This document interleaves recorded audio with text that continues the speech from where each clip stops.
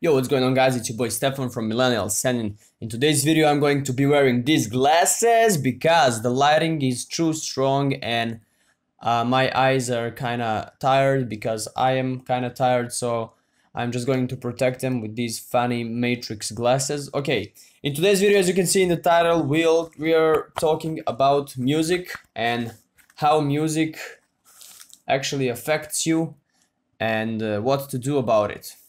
Okay, let me just fix this. Never mind, I'll fix it for the next video. Okay, so I'll cover a few concepts by which I will use, few paradigms which I will use to explain this as best as I can. So let's get started. So first concept that I wanna entertain is I want you to kind of see yourself as a black box, like in management when you have your business or some kind of processes, you call it a black box, and you don't care or you're not really sure how it works, but you know when you put in a certain inputs, you get a certain outputs out. So if you watch yourself like a human, like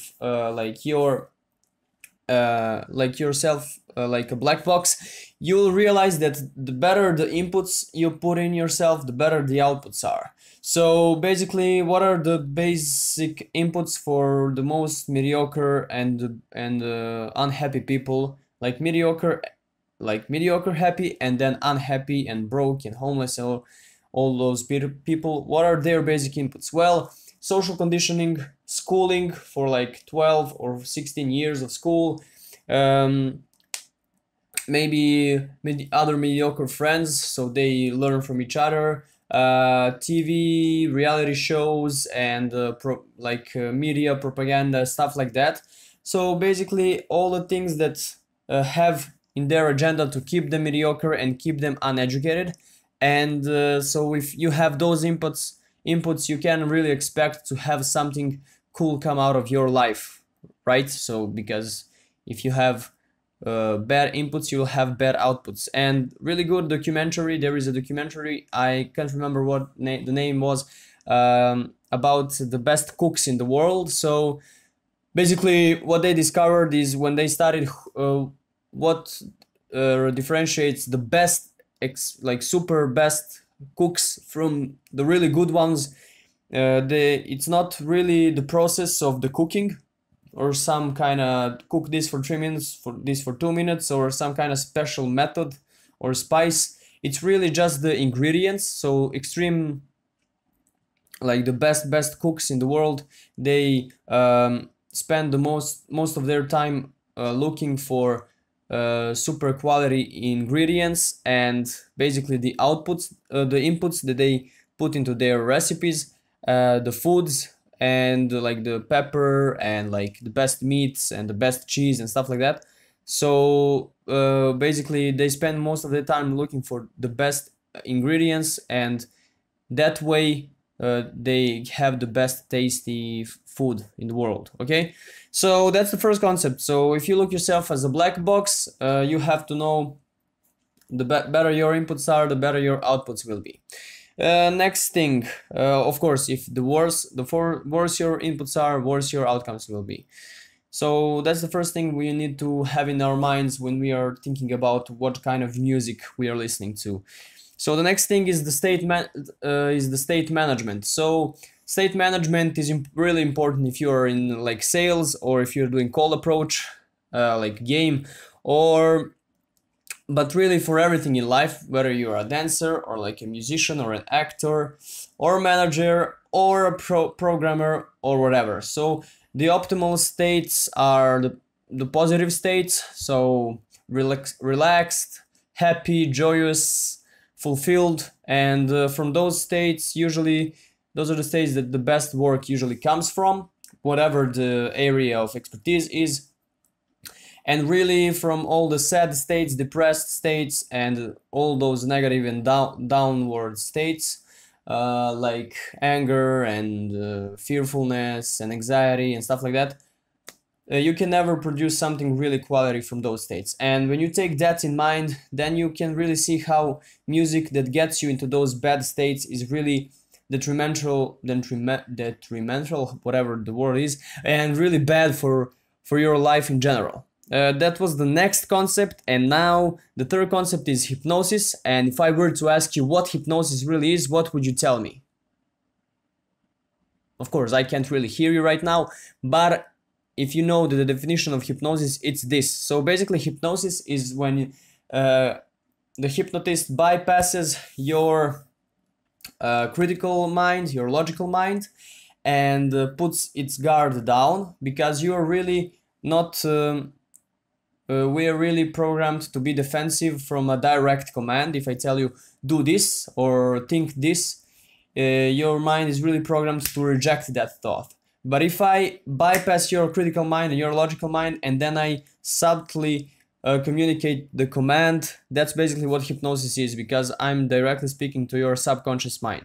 And when you have that definition of hypnosis, you can really see how music is a form of hypnosis too, because what it does, it has all those really dancey and really cool and rhythms that make your body move, and all those modern music is really basically built by they have like algorithms to build the most addictive music they can, like the 4 chords music, and like those boom chaka boom baka, boom chaka boom baka, those rhythms, those reggaeton rhythms and stuff like that, those like Latino rhythms. And also in the trap music, it's like so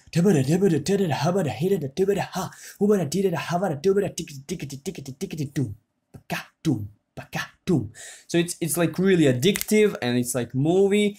And what it does, it enables your conscious mind, because it's so overwhelmingly good and feels nice.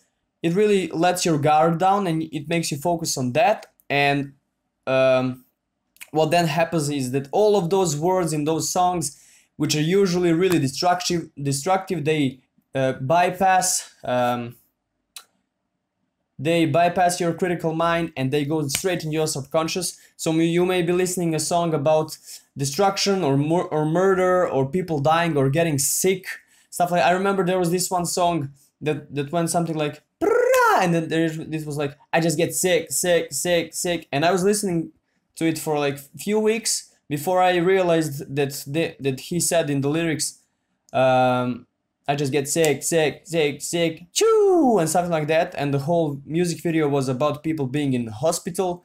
So I didn't even realize what I was listening to. I thought that he was singing something like ski, I don't know. I just get ski, I don't know. But it sounded really cool and really dancey. So I was listening to it for some time, but then I realized that he was actually singing. The whole song was about him being sick, but it's such a funny way. So basically what happens there is that all that music and that nice sounds really programmed, those 4 chords and those like those percussions, they're really programmed to get for you to feel really nice when listening to it. And then all those subliminal bad messaging gets into your mind, like I just get sick, I have choo, and there's like effects, like he was doing choo. Let me just see what the song is called. I just get sick, something like that. It was really like really bad. Okay, let that Google. Something is bugging right now. So I'll see if I can find it. So that was the third concept. So basically, it's like a hypnosis, really. So bypasses your logical mind, right? And yeah, I had some examples in like for my the song name is Achoo from Sky Mask and the song name is Achoo, like when you're sick, when you like Achoo. And and the whole song is about sick people and stuff like that. And you are like listening to it in the club, and especially in the club, so you have all those lights and all those sounds like what was named the horn, like the boat horns and like the train horns, and like it's really strong and it overwhelms your aura. So all of those subliminal programming, and you're maybe drunk, so your logical mind is really not working, so all of those bad programming can just get straight into your head.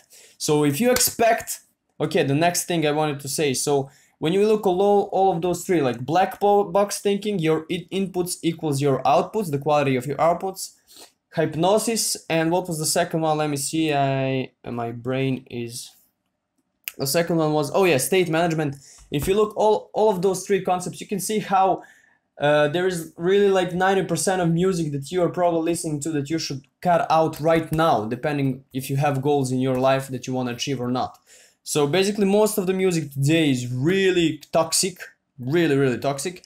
Me personally, I only listen to the music that really lifts me up, that gives me good emotions, that gets me into the states I need. Sometimes it's more of a, sometimes I listen to trap music when I need the state that I'm like, yeah, I'm the best, I'm gonna do this, I'm gonna own this, I'm gonna make the money, I'm gonna meet the girls, fuck yeah, I'm such an awesome guy. Sometimes I listen to the music that's like, yeah, that makes me be happy about life, happy about helping people, about filming videos like this.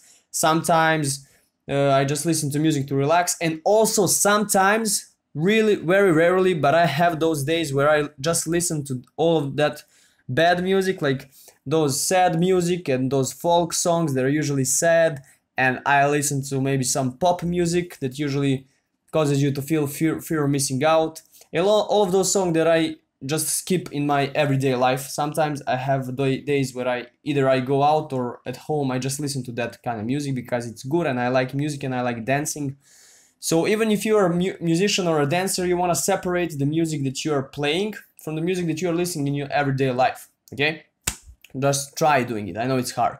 And basically the last thing I wanted to say before I end this video is, if you think that you are strong enough, so in a way that you can really have shitty inputs but still produce great outputs, you're fucking lying to yourself, and you really need to have some humility and to realize how mechanic we actually are.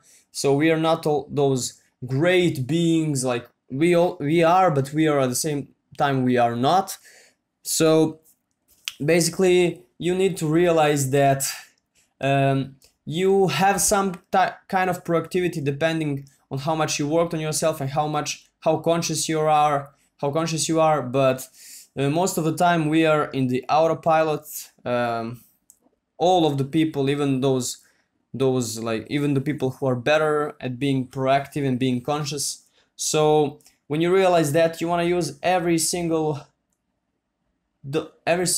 drop you have of that proactivity to put structures in place which will help you gain more proactivity. So basically when you get that conscious like 1 hour of consciousness, you want to use that to delete the music that really puts you in the hypnosis, and really just leave the audiobooks and maybe some music that really puts you in the positive states, and really have humility to realize that we are not that much in control of ourselves, and if we don't watch for our inputs, whether it's food and detoxification and like drinks, stuff we drink, stuff we eat and stuff like that, and also on the mental level, like stuff we listen to and stuff we read.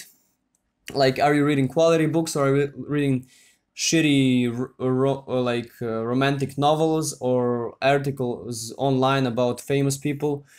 So you really have to take everything into account when designing your life and your goals, really. So yeah, basically this is the concept I wanted to cover, and I hope you got something useful from this. Like this video, share it with somebody who could use it. I would really appreciate that, and probably that person also. Comment below if you learned anything new. Follow me on Instagram. You can ask me anything there, or just text me, like for shits and giggles, as they say. And also you can check out my website. There is free stuff there, and you can get it. Sign up on my email list also. There is a lot of free stuff and cool special offers and services there. Basically, on that note, check out my other videos. Maybe you'll find something useful. And I'm leaving now. This is Millennial Senins. My name is Stefanos, and I'll see you in the next video.